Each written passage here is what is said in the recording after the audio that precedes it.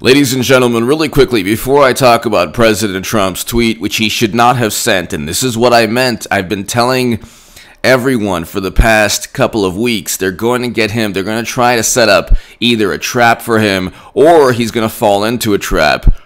He obviously did not hear what was said. It wasn't a subliminal to the millions of people in Wisconsin and Minnesota, Wisconsin and Pennsylvania and Michigan. Why did the people of Wisconsin, Pennsylvania, and Michigan vote for Trump when they voted for President Obama twice and Bill Clinton twice? Because they hadn't voted for a Republican since the 80s.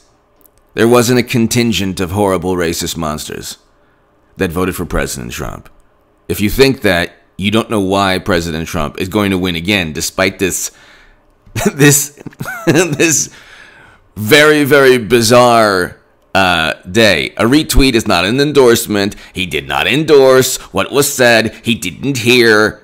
Nice try. You can say that he knew what he was saying. He knew what he was saying. Well, enjoy 8 years of President Trump, because you have no clue why anyone votes for President Trump, and you're so apoplectic and hysterical. Anything that he does has a subliminal meaning.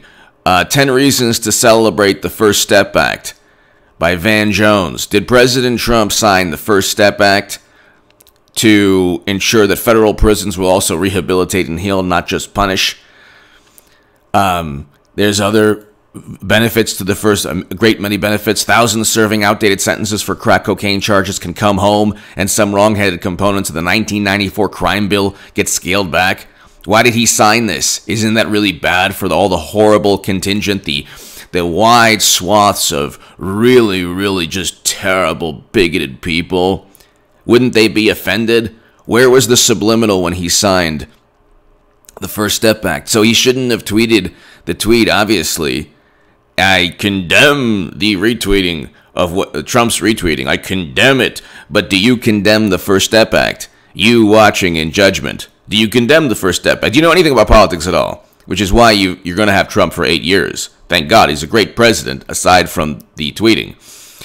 3, less obvious changes win big applause from people in federal prisons and their families. Because the bill was informed by people who have actually been incarcerated themselves or have loved ones incarcerated, it's full of provisions that will dramatically improve the lives of people in prison. So we can go here. 4, incarcerated women and juveniles will suffer less. 5, Congress will have new sunshine mechanisms to help hold the Bureau of Prisons accountable for the public safety and racial disparities. This is a rare, clean bill that does no harm. Number 7, one of America's most tough-on-crime presidents has become a vocal proponent of smart-on-crime policies. 8, the conservative movement has embraced justice reform with unprecedented force and passion. 9, justice reform advocates broke the McConnell roadblock. The cynics lost. Okay, so President Trump signed this bill. Why did he sign this bill? Why didn't he veto the bill? To give a wink and a nudge and a subliminal to all the horrible people that were just waiting for that tweet.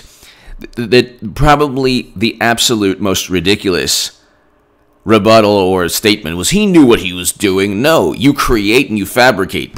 How can President Trump be this big buffoon that just basically used Russian interference and, just doesn't know what he's doing, but he's so smart that he is speaking subliminally to the people of Wisconsin, Michigan, and Pennsylvania. Where, by the way, which states have the most hardcore racist that he was speaking to that would utilize that white the power statement that was in which states, which cities? I want to know. Because when you say that he knew what he was doing, well, it's a subliminal. Trump always acts in subliminal ways that he does it on purpose. But when he signed the executive order on combating anti-Semitism, so when he signed, I just want to know, so if you're like this left-leaning, progressive, fighting the good fight, and that Trump was speaking, and he has a problem with tweets. I said that he should not retweet, so I said that he shouldn't fall into any traps. This is, again, you're giving people who are already rabid Okay, 10 reasons to celebrate the First Step Act. So were any subliminals? No. Executive order on combating anti-Semitism. I look at some of the progressive Twitter profiles from time to time to see what they're talking about. They're not talking about much, but you can rest assured they have pure contempt for the state of Israel, the only Jewish state in the world. Pure contempt. Now, you can say, well, that's not true. Go ahead and read what they're tweeting out. This is President Trump signed an executive order on combating anti-Semitism, okay, on college campuses, which is rampant. My administration is committed to combating the rise of anti-Semitism and anti-Semitic incidents in the United States and around the world. Has increased in 2013, and students in particular continue to face harassment, anti-Semitic harassment in schools and on university and college campuses. It's rampant, cloaked within the guise of, it's justice and we want to be fair to one group of people, but definitely not fair to the only Jewish state in the entire planet. But again, the left doesn't look at that. They look at Trump's tweets. Trump signs executive order combating anti-Semitism on campuses. President Trump on Wednesday signed an executive order intended to combat anti-Semitism on college campuses that has triggered a pushback. Of course, anything he does triggers a pushback. Anything he does. The order will allow the administration to define Jewish people as a national origin rather than just a religion, a controversial step that grants broader authority to the Department of Education to respond to anti-Semitic incidents on the college campuses under Title VI of the Civil Rights Act of 1964. Okay, the order also adopts the International Holocaust Remembrance Alliance's board definition of anti-Semitism, which considers certain criticism of Israel to be anti-Semitic. When you're comparing Israel to a word I can't even say on YouTube, then yeah, that is anti-Semitism. Okay. It is, because there's zero comparison. And any other absurd, if you wanted to make an absurd comparison, any country in the world today could be compared. So, again, I don't have to get into it. President Trump signs the First Step Act. President Trump signs an executive order combating anti-Semitism. I'm doing this because I want to know where. So, President Trump tweeted, and he had the subliminal message because he retweeted old people arguing, which, by the way, the first word from the liberal old person was racist, and then who knows what the old guy was saying. He said a phrase that everybody was hyped up. They're in their 80s. They're hyped up. They don't know what they're talking about. They have no clue that this is going to be used throughout the country. And that other man, do you think that other man was really part of one of those, horrendous, evil, terrible organizations? Almost certainly not. But even if he was, which he's not, I'm sure, what do you think, all of these subliminals, is there a subliminal also to the First Step Act? I'm asking anyone on the left. Is there a subliminal also to the signing of the executive order combating anti-Semitism? Is there a subliminal to the signing of the First Step Act? Is there a subliminal also to Trump signs bill restoring funding for black colleges? This is the first time you've heard any of this if you're on the left and you're watching this. Generally, people who support Trump. But see, I don't support Trump because he retweeted the absurd tweet of today. And therefore, because he did that, I then take that retweet, which he deleted, which he really meant, he really meant it. He never said both sides in terms of calling the bigoted, horrible, nasty, disgusting people fine people. That was twisted. Into, well, he knew what he was doing. You try living your life with a boyfriend, a girlfriend, or a husband, or a wife who says, you knew what you were doing. Where's the remote control, honey? Oh, I left it in the kitchen. It's in the kitchen? You know what you were doing. Why would it even be there? You know what you were doing. It's like President Trump has a problem with tweets, oftentimes. He needs to tone it down. I stated that. He needs to be smarter. He cannot fall into any traps because you're throwing red meat to a bunch of hungry lions. They are going to see that the left and media, they never say, Democrats claim without evidence that Trump that Trump, and this is the important issue, before we get to Trump signs bill restoring funding for black colleges. Actually, that's the most important issue. But they don't say Democrats without evidence. They don't say Democrats without evidence claim that Trump sent a subliminal. Where's the evidence he sent a subliminal? Where's the evidence that that any portion of 63 million people are racist? I want to know. Where's the evidence? Because you saw one or two people wearing a Trump shirt saying something horrible? Okay, you could do the same thing. I won't even get into it, but you could do the same thing and flip it and say, well, Democrats and this and that. But I'm not even going to go there. But you can always find, well, here, you can, what Joe Biden said. What Joe Biden said, the comment, if you have a problem deciding who you're for, then me or Trump, then you ain't black. So that is infinitely worse, in my view, than retweeting a bunch of old people yelling. And of course, the person on the golf cart, I mean, this is what it's come to. I feel bad for that man, because that man was probably never, not a racist person, but said something out of response to the guy calling him the first thing. Doesn't know the man. First thing he says racist, and then he made that response to either try to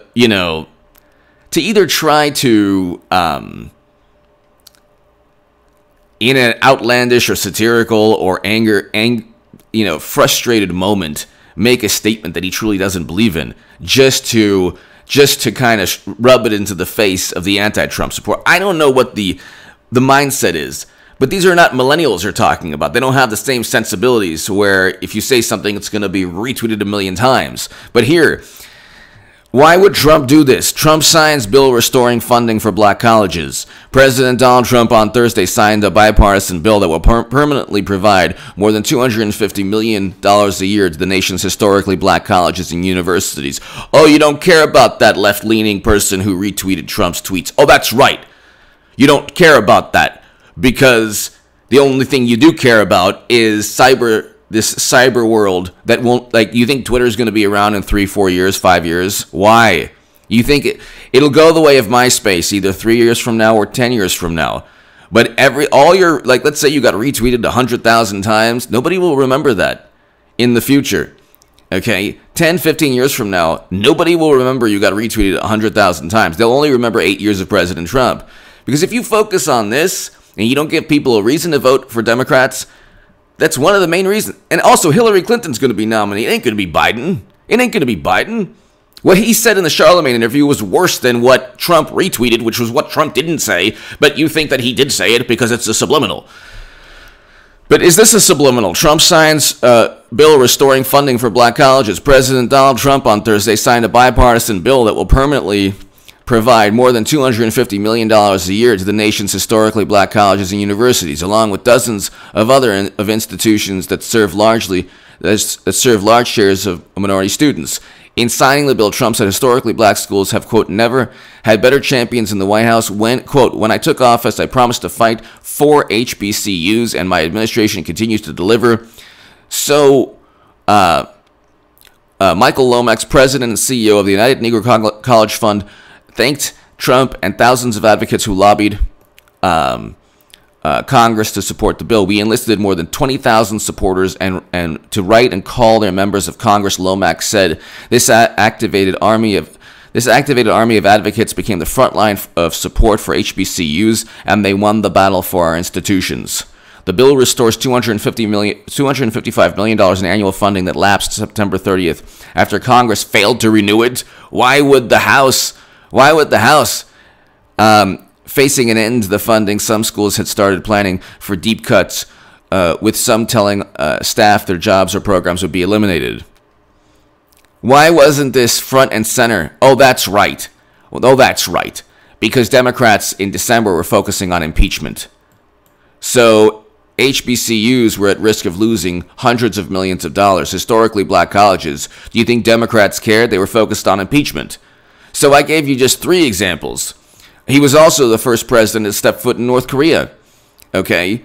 if he, again, you could take, if you have a complex and your life focuses on a deranged view of what a good person is and what a bad person is, retweeting something is meaningless. It does not mean Trump did not retweet that. Trump retweeted that because it was a lapse in that was a lapse in just judgment, basic judgment. He should never have retweeted it. But that doesn't mean that his retweet does his retweet mean more than the executive order on combating? I have to spoon feed this to the left. Does his retweet mean more than the executive order on combating anti-Semitism? No. Does his retweet mean more than signing the First Step Act with all the amazing things that Van Jones was talking about regarding the bill? No. Does his retweet mean more than restoring $255 million in funding for historically black colleges? No. But that's not what media cares about. Media, without evidence, claims that Trump retweeted a very bizarre, like, old person melee, just because he is speaking to a contingent of very racist Trump supporters. He knew what he was doing. That has to be the most absurd phrase. He knew what he was doing. Really? Did he know what he was doing when he signed an order combating anti-Semitism? Did he know what he was doing when he signed a bill restoring funding for black colleges? Did he know what he was doing when he signed the First Step Act? Did he know what he was doing when he was the first president to step foot in North Korea? Did Biden know what he was doing when he said, you ain't black if you don't vote for me? Did Biden know what he was doing? Oh, Biden didn't know what he was doing. But Trump does know what he's doing at all times, but Biden didn't. President Trump should not have retweeted that video. Okay, he should not have retweeted that video. I said he should not have retweeted the video. He's going to fall. I don't want him to fall into traps of his own making. So he can't do that. If the White House or anyone sees this, he cannot do that. Because anything, he deleted the video. Did he know what he was doing then? Why didn't he keep it up? What does he care? He needs these contingent of people. Well, no, you see, because he sent it out because that old person said something, and then it gets to a homing beacon and all the horrible, crazy, racist people on the planet, and then they march like zombies in Michigan and Pennsylvania and Wisconsin, and they vote again, and these places hadn't voted for a Republican since the 80s. And they voted for President Obama twice. So, but he knew what he was doing. Well, did he know what he was doing when he signed a bill to give hundreds of millions to historically black colleges? Did he know what he was doing when he signed a bill to combat anti-Semitism? Did he know what he was doing when he signed the First Step Act, prison reform? Bill Clinton and Biden and Hillary Clinton pushed for mass incarceration. This made the super predator comment, who should be brought to heel and who lack empathy. How quick we forget. If words matter, then why don't they matter when Democrats utter them? Oh, that's right. Because there's never any subliminal intent. Even though Bill Clinton flew back to Arkansas to witness the execution of a black man to show that he was tough on crime, that actually was a subliminal. Even though Hillary used a 3 a.m. ad that showed a person of color outside trying to break into a house at 3 in the morning when she was answering the phone. Oh, yeah, that had nothing to do with running against President Obama. Oh, by the way, where did the birther myth start? Oh, that's right. Clinton's campaign spread a photo of President Obama in African attire. So, I mean, it's like, look, you can't expect Democrats to look back 8 or 4 years into the past. If it happened 3 months ago, it's ancient history. Look, President Trump messed up today. There's no doubt about it. There's no doubt about it. He messed up. He messed up. But this mentality, this absurd, ludicrous mentality, you're talking about people who are so focused on image, but substance, they're focused on, like, the side item. You can give them meat and potatoes, and they won't even look at it. They'll be like, no, we want this garnish right here.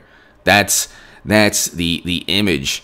It's all about public relations. I gave you 3 examples: historically black college funding, combating anti-Semitism, and the prison reform legislation. There are probably more examples also. I think there's also the community zones. Let's see. Where businesses, community zones, Trump, economic zones, opportunity zones. Trump to steer more money to opportunity zones. Was that also a subliminal? President Trump directed federal agencies on Wednesdays to steer spending towards certain distressed communities across the country. Part of his administration's push to turn a tax break into last year's tax package into a broader effort to combat poverty and geographic inequality. Mr. Trump signed an executive order at the White House to push federal resources to so-called opportunity zones, a small but lucrative provision tucked into his signature tax cuts that in recent months have vaulted to prominence among real estate. Okay, so, of course,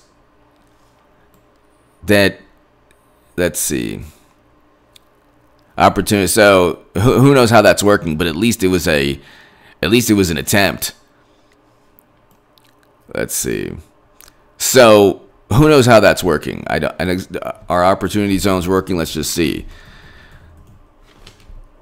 But see, this is something the left doesn't even care about. Like they care about retweets. Opportunity zones incentive sees early success. Okay, so investment. Okay, so they are working to a certain extent, or at least if they can revitalize economically distressed areas, that could help out. So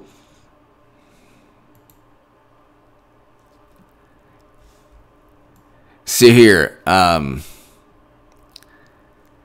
So there are mixed reviews, but anyway, the point is, at least that was another thing that President Obama or Biden or Democrats, Clinton's going to be nominated, it ain't going to be Biden, but that's another thing that they didn't even think of. Give me your thoughts below. Anything good President Trump does that Democrats have never done, prison reform, anti-Semitism, executive order, they didn't make historically black colleges an issue. They only focused on Russia. Gee, I wonder why. Anything good that Trump does, never a subliminal, never a hidden, trying to be a good person, trying to be a good president, trying to actually do good, just things. Never that. It's always, well, do you understand, to the minds of people on the left, that retweet today far overshadows prison reform, historically black colleges funding, and the executive order combating anti-Semitism. Far overshadows that. And that's where we are as a country. So President Trump cannot make the same mistakes again as he did today with that ridiculous retweet. He should never have retweeted that. And also,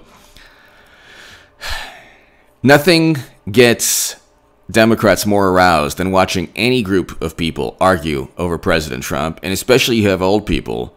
I mean, this is, what have we come to? That's like elder abuse, watching these people yell at each other. And then, of course, you get the Democrats cussing and yelling, using profanity, and then saying, well, look at what, and then the woman says, well, look at what if you want a decent person, look at the presidents. Like, I don't even know where to go there. Give me your thoughts below. I mean, it's just, give me your thoughts below. Subscribe to H.A. Goodman's other channel right now.